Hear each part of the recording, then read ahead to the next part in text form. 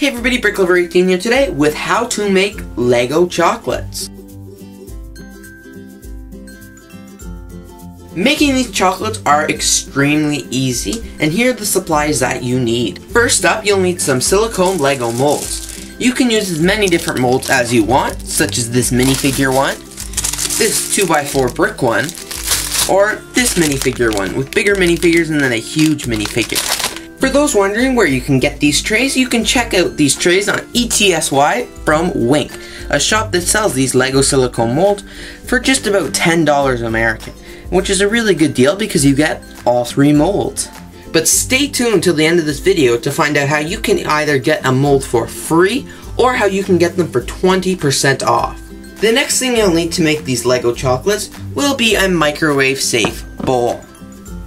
You will also need 2 spoons, a teaspoon as well as a tablespoon.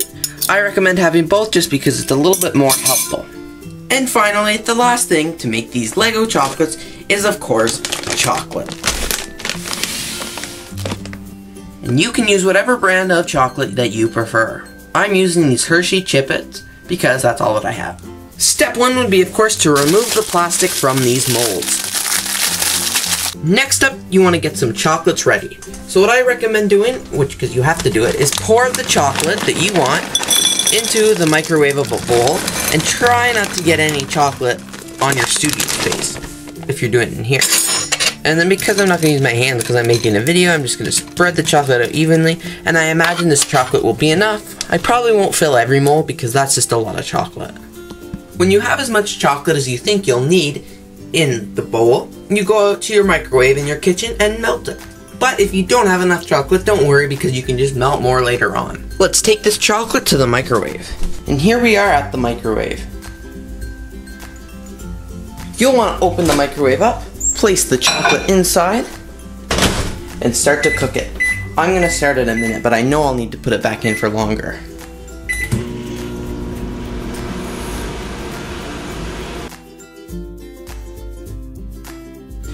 Now what you're going to do is open up the microwave and stir the chocolate.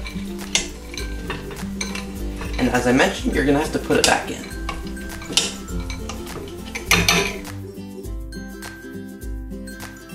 And when your chocolate's all done, you'll want to take it out of the microwave, but it will be hot. Now that your chocolate is all melted, you just need to get your silicone molds and start pouring the chocolate in. You can put as much chocolate here in the molds as you want, but I'm only going until they're full to the top, letting the spoon drip off. And then you can also use your other spoon, just because I said get 2 spoons, just to spread it out a little more. Put that one in the chocolate as well. Then I'm going to switch to the other side and do the exact same thing over and over again until the whole mold is filled up with chocolate. The next mold that I'm going to use is going to be the smaller minifigure tray, the blue tray. Again, I'm just going to repeat the exact same process, getting lots of chocolate on my spoon, but this time I don't need as much chocolate because the actual molds are smaller. So this time I actually had a little too much chocolate on, so I better fix that. That one's going to be a big chocolate.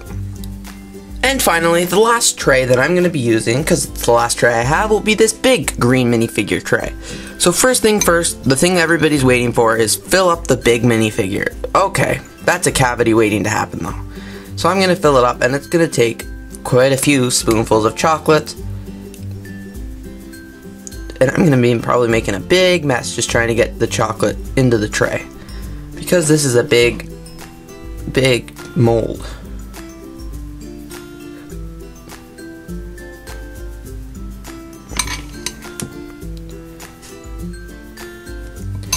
And there we go, I got the whole thing filled up and I didn't even make that much of a mess.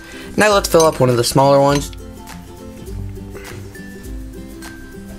And I guess I made a bit of a mess there.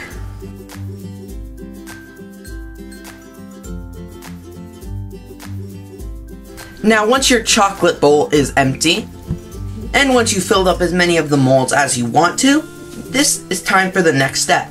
But if you want to fill up all the molds, I suggest repeating the first couple steps and just making more chocolate to fill out the molds, but because I'm doing 3 molds at once, I don't really need that much chocolate, so I'm just going to stop here. The next step is letting these rest. I recommend putting them in the fridge as they take a lot less time, so let's go put them in the fridge. Let's just put these chocolate in the refrigerator.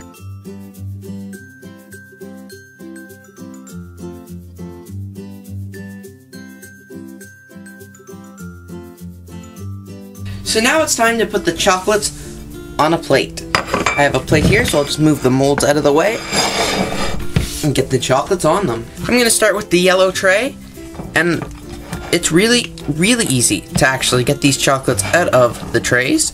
All you have to do is hold it and push. And because they're silicone, they just pop right out when you turn the molds inside out. And they just come out very easily, which is really good because you don't want chocolates that won't come out very easily at all, because then that kind of defeats the whole purpose of making them in Lego form, because then they end up messed up.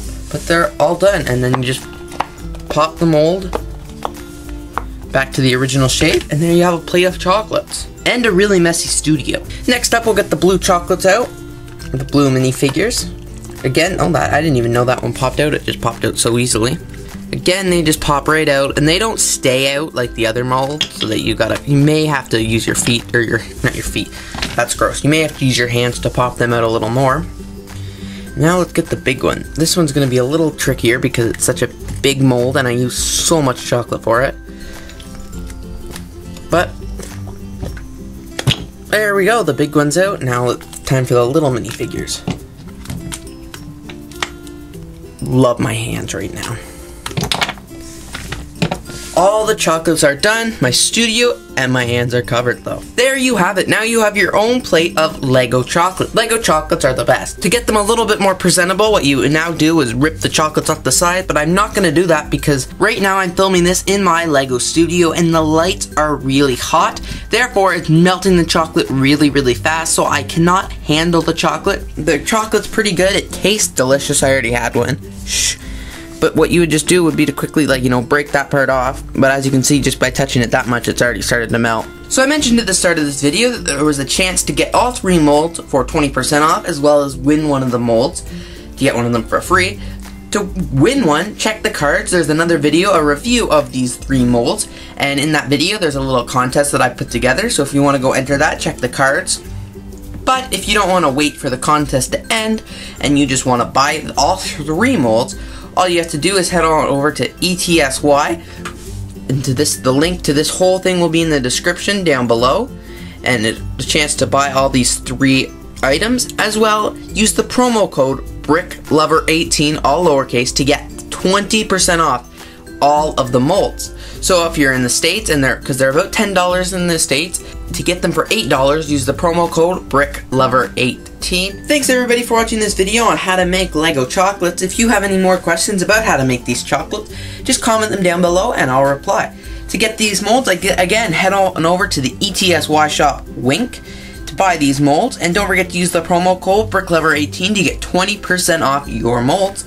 Thank you so much for watching this BrickLover18 YouTube video. If you enjoyed this video, please give this video a thumbs up, comment on this video, as well as share the video with your friends. If you want to see more of my previously uploaded Lego YouTube videos, check the cards, as there's a playlist there featuring all the videos that I've uploaded so far.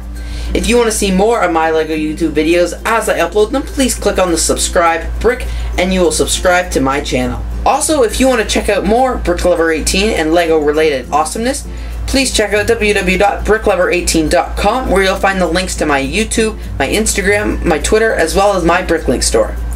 Thanks for watching this BrickLover18 video. Stay tuned for all things Lego by clicking that subscribe brick.